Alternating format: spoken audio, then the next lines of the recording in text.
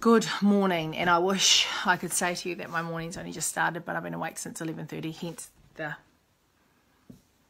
last night. Day one, in a nutshell, got up, had meetings, did some work, and generally speaking, no dramas, ate far too much food. Honestly, it was like the Last Supper over and over again. Exercised, thankfully, only just squeezed that in. That's stupid. Because it's not like I've got 1,000 hours up my sleeve. But yeah, I actually did just squeeze it in at the end of the day. And all essence, the first day was fine. Was in bed by 7:38, asleep, and then woke up at 11:30. Not even sure why I woke up, who woke me up, how I woke up, but I woke up. Fortunately, I did, because there was a small meltdown in my house. And that leads me to key message number one for day one, or day two, which is plan. And I'm not asking you to plan in my way. We all have our own way of planning things, and each and every one of you out there will have a strategy or a way in which you do things. But plan for the challenges. Why? Because at some point, every single human being that you are around right now, including yourself, is going to go through a moment of challenge. And the key is to have some strategies in place for that.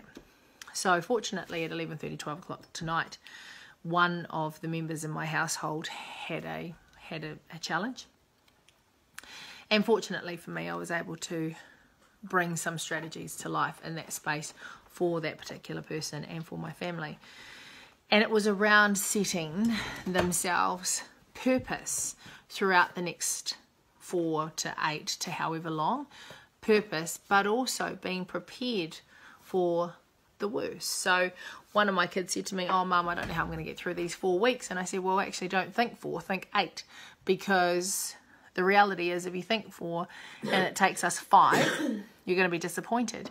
But if you think 8 and we get out at 4, you're going to be grateful and feel good." So just plan for the challenges. Give yourself some strategies. So that's number one tip today. Number two is, and this is probably the key one today, I spent some time talking to my auntie who reached out to me, and I obviously reached back. And after a significant amount of time helping my mother to get onto our Zoom call, thanks Mum, we got there in the end, we got to the nuts and bolts as to why she wanted to talk to me. And why she wanted to talk to me was because her partner, who was working in the land splices, I think is what they call it in Porirua, they were working while the country was in lockdown in their overalls and some gloves, but they had no protective gears for their face. They had some sanitizer, but that was about it. And they were dealing with all of our rubbish. And my auntie said to me, "Matt, am I overreacting?" I said, "No, you're not." And I emailed the Deputy Mayor of Porirua, who is somebody who I know of, don't know well, haven't spent any personal time with this person, but I emailed her. I knew who she was, and one of my Facebook friends, so that must make it real. And she responded within 10 minutes, which was fantastic. And tonight, all of them were given the gears that they needed to keep them safe. So that's a yay. But it's also a reminder of the people that are out there working. To Scotty Agnew down in Christchurch, I saw a post about you on the front line. These are the heroes today. The heroes today are the people that are working in the supermarkets, in the rubbish tips, in the hospitals. The heroes of today are actually the ones that are still out there risking their own lives for our safety. So you know what? The key message today is just acknowledge that. So if you're having some hard times at home, without being cruel, I want to say get over yourself. Because those guys are out there, they're working their asses off, and they are knowingly putting themselves in danger.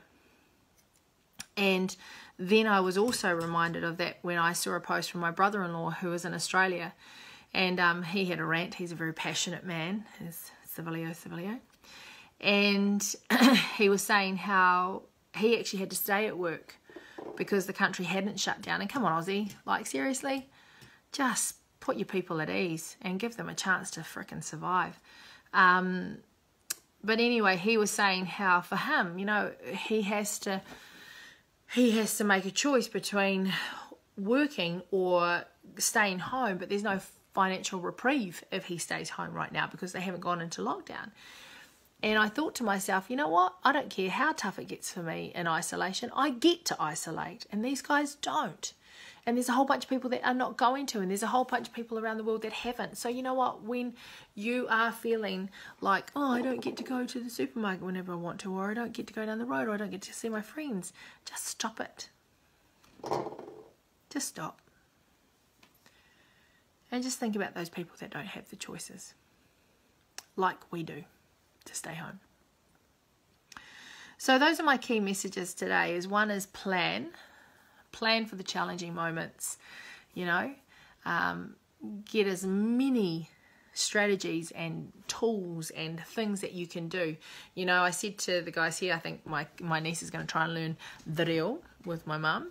My mum's been at home and she's been really probably moderately depressed, and I said, good, you can create a lesson plan around the reo for me and my niece. I'm going to be the worst student, which I'm looking forward to. Here's my cat who I love. He'll come around and give me a cuddle shortly. Here we go. And cue my puss. Okay. Yes, you are very handsome and I love you very much. And good. And cue video failure. Thank you, my cat. So the second message is please really think about those guys that are out there. And I know you've seen all the ads. I know you're hearing it. But these guys, I'm hearing things like they're crying. You know, I saw a post about someone saying that they wanted to have the warehouse stay open. And I'm like, you know what? Anything we don't need to keep open, we shouldn't. We should let people have the luxury, just like we do, of staying safe. So be reminded that us in isolation is a luxury. And while you're in isolation and you're finding it challenging, then be reminded that you can create some strategies. And so, for example, my mum, she's going to create a lesson plan for us, for me and my niece. And also for, you know, for my kids. I've said if there's stuff that you think you could do, then do it over the next 4 weeks, because we've got the opportunity to do this. So lots of people are saying things like stay positive, stay motivated, all of those kind of things. Yes, please do that. But think about what that means. Go to another level. Dig a little deeper. Ask yourself how that's going to look, and then think about what that's going to mean for you. And if you don't know how to do that, then please join me, BeSuite, BeSuite.co.nz, and book in a time with me, and I'll help you to do that. I've got a few forms there that I can use, that I can help you with. I've got lots of tools that I can draw on to support you in that space. And anybody out there with children, I was talking to an incredibly intelligent, actually, that's not even the right word to use for this man. This young boy is a philosopher. He's only 22. He wrote this program when he was 18, and quite frankly, it's probably one of the best learning guides I've ever met. So we're turning it into a digital program for people that are at home and need to learn how to study, and that will be available next week. So I guess what I'm saying is, spend this time as you adjust to your new life. Spend this time thinking about what is isolation going to look like for you over the next however long. Set a longer period of time, not a shorter period of time. So have some great strategies, some great tools. And then secondly, when you do feel like life is shitty and you hate the fact that you've been locked up in these four walls, just remember that there are people out there that are risking their lives for us. And that should be a half decent enough reason to pull your socks up, take a deep breath in, and move into a place of purpose for you. And again, like I said, if you don't know how to do that, just come and make a meeting with me, BeSuite, BeSuite.co.nz, and book a time in for free, because it's free to have a chat with me. In fact, to be fair, let's be honest, I want to chat to everybody anyway. So love you heaps. Talk to you tomorrow, and have a great second day.